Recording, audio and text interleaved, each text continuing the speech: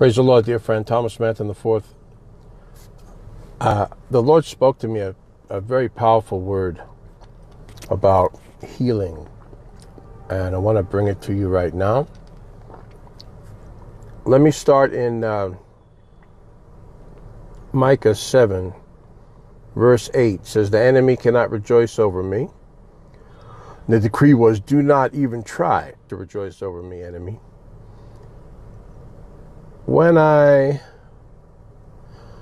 Hard to read this. Well, let me just say the positive. I will arise, and the Lord will be a light to me. So the enemy, 3 points. The enemy cannot rejoice over me, over you. Can't. You will arise. We arise.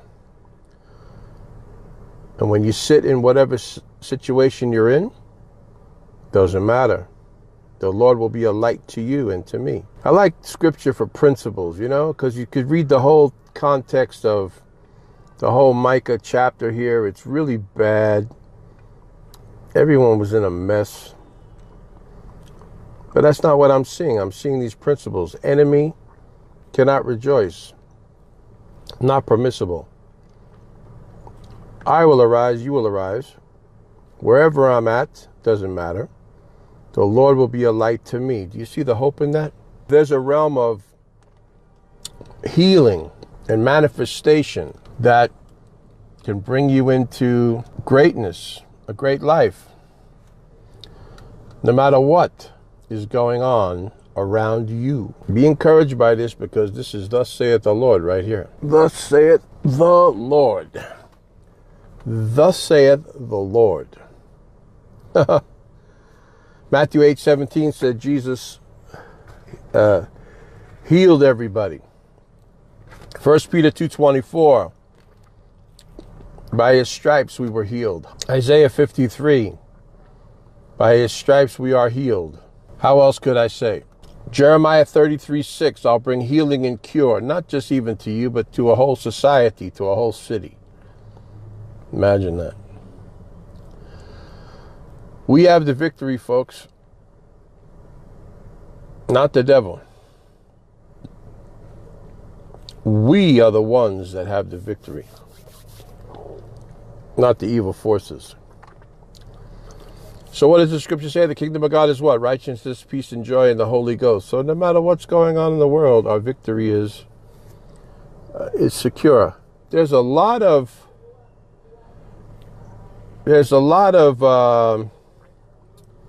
how could I say, distractions in life, all kinds of situations going around, and you have to rise above that. When you're feeling good, you're in a good focus, a good flow, and all of a sudden there's something else that you have to deal with and fix. So what? Somebody else is doing something else. Well, it's their problem. You can't make it your problem. You could be in the midst of anything and be victorious. Listen to God's prophet here. You could be in the midst of anywhere, anything, any situation, anyone, and be victorious in the situation, because you're strong in God, and you and him are a majority, not a minority. So the victory is ours. Dominion is ours. We need to have a takeover mentality. Wherever I am, I own it. Wherever I am what I am, that I need to be. Moses said to God, who's sending me? What is the genre of your manifestation? Whom I'm representing, who I'm going in the name of? God said, I am that I am. Here's the thing. Whatever you say I am in front of it is that. If you say you are, you notice I'm not going to say I am. I can't say I am to certain things. If you say you are sick, you're sad, you're troubled, you're in lack and need, and you're sad, emotional, and that C word that I hate, meaning you're mixed up. I hate that word. I tell all my staff and all of our team and our people, that word is not in our vocabulary. You could be a lot of things, but you never should be that. The C word, meaning mixed up and spun around. Like the cartoons, birds flying around your head making noises, and you're like, ooh, you don't know what you're doing. Stop it. You know, when you know what you're doing, you're intelligent and brilliant, and God is with you. Hey, you have the victory. You're not that C word. CONFUSED. That's the word, in case you didn't get it yet. We don't use that word around here. Take it out of your vocabulary. I correct people if they keep saying, I say, don't say that, because we're not that. You may be in the midst of a few things that you're dealing with or whatever, but you're never that because you know what you're doing. Here's another few messages that I don't need. I don't need to hear the message about that I'm saved, because I'm saved. I've been saved for a long time. Those kind of scriptures don't, beloved, I'm in Christ kind of scriptures, Ephesians and all that. That's for people coming into the faith. That's not for a seasoned man or a seasoned woman who knows who they are. Another message, but they're good, but you understand what I'm saying? But that's to build a person's life in God. It's not like for a seasoned person, like, the thing about, all those scriptures from the epistles that Paul did. That was to build the church. That's when people get saved. They come in to learn all of that. When you've learned all that, you know it already. Amen. I made my point. Now, another message that I kind of teaching that I never even consider, the thing about don't quit. What else are you going to do if God's called you? If you know his hand is upon you and you know he's wanted to give the victory and he's given you promises and he has a mission for you to accomplish and achieve, what else are you going to do? There's no plan B, son or daughter, Jack or Jill. There's no plan B. There's no plan C. What else are you going to do? So quitting is not an option. I've never even thought of it one time. All these years, quit to do what? I love what I do. I love what God's called me to do. What else am I going to do? Are you kidding me? So I was in the gym earlier today and many hours ago, and I was just I try to fix this. It doesn't help. Let me just leave it alone. I was in the gym and I was on this machine, and these words came to me. I spoke healing over all of the 7 systems of the body. The body has the endocrine system, the lymphatic system, maybe there's more than 7, the muscular system, the skeletal system, the reproductive system, the digestive system, the circulatory system. That's 7. Maybe there's more. All of those functions of the body and every organ, every function of the body. And I just said, hey, I speak total healing by the fire of God over my body completely in every single possible attribute of this. I take healing in Jesus' name. I take it in Jesus' name. I am healed. I am whole in every area of the body. So quickly, I speak that over you right now in all the systems of your body, all of your organs, and reproductive. I don't know if I said that one. That might be an 8th one or one of the 7. The lymphatic, the endocrine, the circulatory, the digestive, the reproductive, the muscular, the skeletal, the circulatory. All of the systems of the physical body, I command them into normality and wholeness for you. So you have pain in your joints. That's bones. That's the skeletal. You have pain in your muscles somewhere. That's muscular tightness, or you're messed up somewhere. That's it. The skin functions on, also the things move, the water and the circulation moves through. Your circulation needs to be good.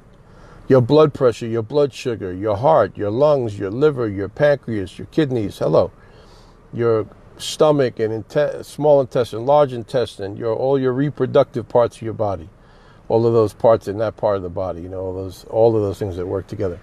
And your movement and your brain, your mind and your mood and your emotions, all of it. I speak healing in Jesus' name. By the power of God right now, receive it right now. Father, thank you for the touch of heaven. It's coming forth. The Lord spoke. I had this from heaven.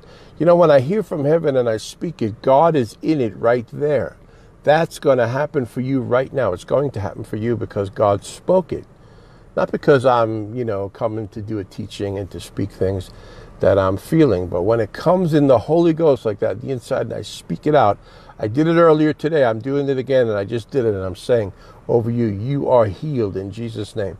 Completely healed and whole, my precious friend.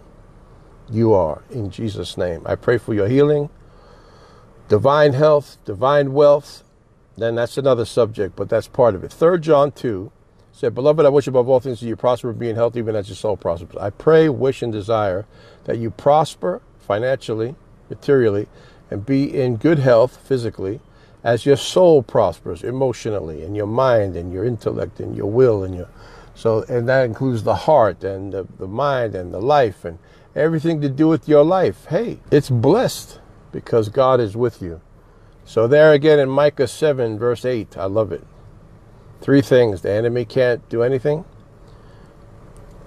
No matter what situation you're in, you're good, and the Lord will be a light to you. That's the promise of God. That's his will. I was thinking about this also. Whenever anybody asks Jesus to heal them, 40 times, 40 times in the New Testament, in the Gospels, people had asked Jesus to heal them. There was a presentation made to Jesus for the person to be healed, somebody to be healed. He never said no. He only said that great 2 words, I will. Lord, if it be your will, you can make me clean. You can make me whole. You can make me healed. You can make me well, Jesus. He said, I will. And that is his will. So be healed in Jesus' name. Acts 10:38 said, he went about doing good and healing all who were oppressed of the devil. 1 John somewhere 4. 1 John 4:9 is it? Or somewhere in there. I can't remember the exact address of the verse, but you'll find it. If you look there in 1 John, I think it's the 4th chapter of the Epistle of John. Not the Gospel of John, the Epistle of John, a small book. 1 John 4 something. For this purpose the Son of God was manifested, that he may destroy the works of the devil. He's doing that. Jesus is still doing that. He's doing it right now. He's been doing it. He'll always do it. Hebrews 13:8. Jesus Christ is the same yesterday, today, and forever. Another one. The power of the Spirit that raised Christ from the dead dwells in you and will also raise you and resurrect you, the Holy Spirit himself. Father, I thank you for the grace of heaven. Be of good cheer, Jesus said in John 16:33. For I have overcome the world. Though you have tribulation, I've overcome. And I'm making you the overcomer too because of that. And also John 10:10. That's the one I was trying to get to a minute ago. John 10:10. The thief comes to steal, kill, and destroy. We see him doing that. But I have come that you may have life, and that more abundantly. So that is the will of the Father. That you have life, and life more abundantly. And that is the will of God, and the will of God for you and for me, my friend. I have the ebooks, The Laws of Success and the Benefits of Excellence. You could tell me which one you want to our partners. Please do sow a special seed right now. For this that I've spoken, say, God, I'm giving you an offering. Not that I can't buy anything, but I want to sow a seed for a harvest in the realm of prosperity and healing and breakthrough and victory. I want you to touch me, Holy Spirit. I want to honor you. I want to worship you with a love gift to the world mission of Thomas Manton IV. And you can do that. The addresses will be in the heading and in the comments, and you can do that, become a partner. Sow your best, do your best, do something right now, and I'm going to be praying this harvest of breakthrough and healing fire over you in Jesus' name. Love you much. I'm praying for you. Be healed, be blessed, be made whole in Jesus' name, and I'm looking to hear from you. See you on the very next broadcast. Love you much.